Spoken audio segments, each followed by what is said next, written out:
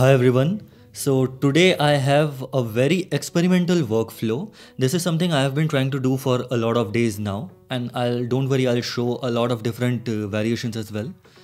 This is basically the aesthetic transfer. So what do you mean by aesthetic transfer, right?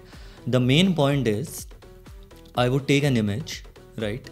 And I would take a completely different image, and what I want is to copy just the color grading as well as the aesthetics of it. For example, it has fire, or let's say someone is wearing a leather jacket. So what I want is that the output should be of something made of leather, or similarly things like that. Maybe the hairstyle is different, so I want hairstyle like the image, but not the exact variation of the image that I am providing.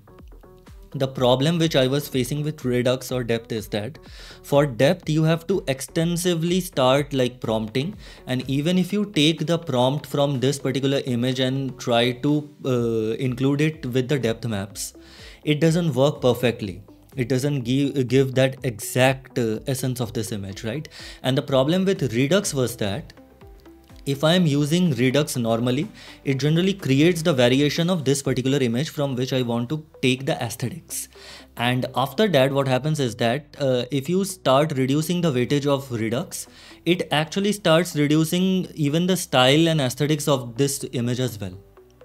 So it becomes somewhere in between, and that becomes somehow problematic. Now, the interesting thing is, if I am using redux with depth and I try to increase the redux weightage as well as depths, I have seen there was like deformations in the images.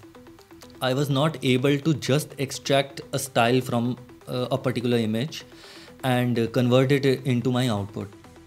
So the way I am doing this is actually a slightly long process, but don't worry, it is a one-click process.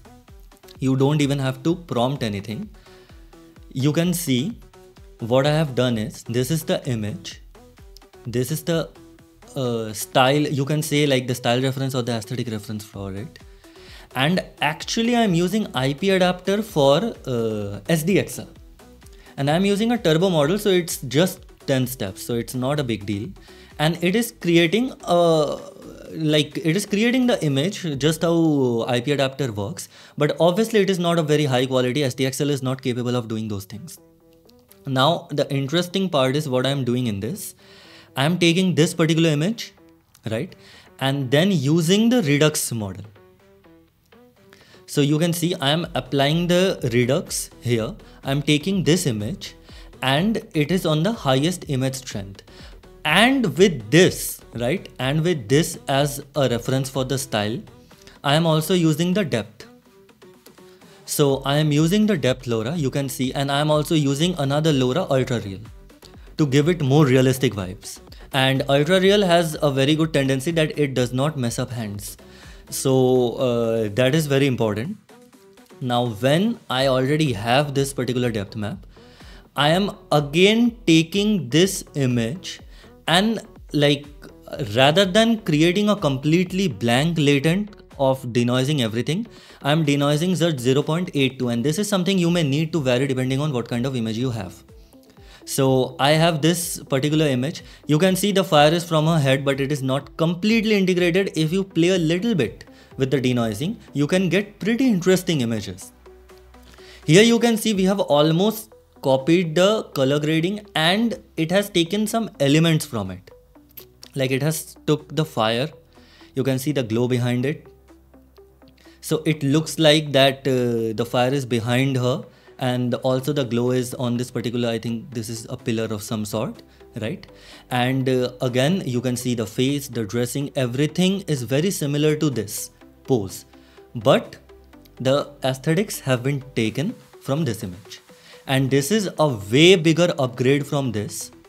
If you just denoise it more, so the problem starts that when you denoise it completely, like if I'm using this image just for image to image, you won't get such good results. And you can see in the other images as well, I'll come back to this.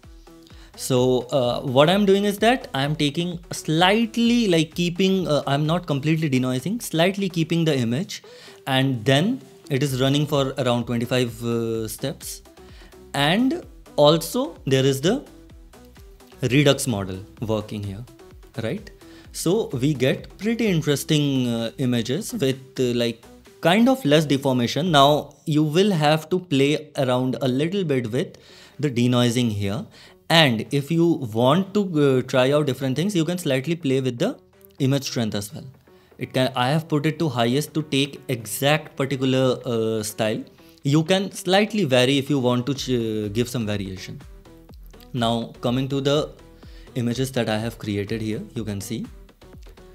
So this was the image as a reference. You can see there are deserts, there are two kids with red balloons, right?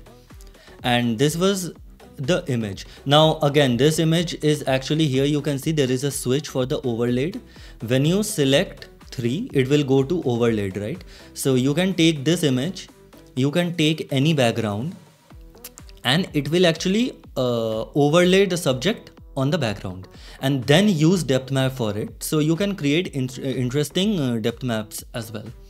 So I took the window, and it is taking the context of the window as well. It is a different kind of window here. You can see the pose is almost the same, and here you can see that there is a desert behind her window, and there are those lines. You see these lines, there are those lines in this like sand, or I don't know what it is exactly.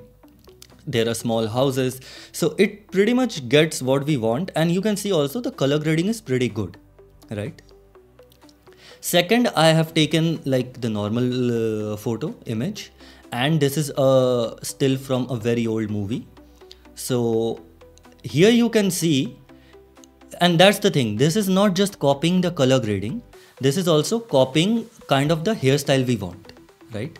So you can see this is like this kind of hairstyle was popular in back in the days. So the hairstyle here is pretty much like that. And here you can see like this outfit of her is slightly shiny, or it looks shiny. So that is what is going on here as well. So this is the whole thing, and it also changes the background and everything according to this. So here you can see there are curtains. So it has also provided the curtains here. So it is trying to take from this image but completely applying on this. And I was not able to reproduce these kind of images with just the depth map and using a redux with this image, because it was slightly distorting. That was my problem. And this is another one. So you can see that now sometimes you would get some small artifacts like here you can see, but rather than that, this is the image. This is like the color grading and theme, and you can see it has kept this like leather outfit as well, but it has also taken like the pattern from the background, the wall here, and it is on this particular like sofa, couch, and everything like the color grading, and even slightly you can see like the hair color and everything. The hair color has changed here. So this is something which I find pretty interesting, and yeah, you can play around with it. And if you have any kind of doubt or any kind of questions, so just let me know. You'll find the links to this workflow and all the models that I have used in this particular workflow in the description below. And if you have any kind of doubt, just put it in the comment section below and I'll try to reply as fast as I can. Thank you.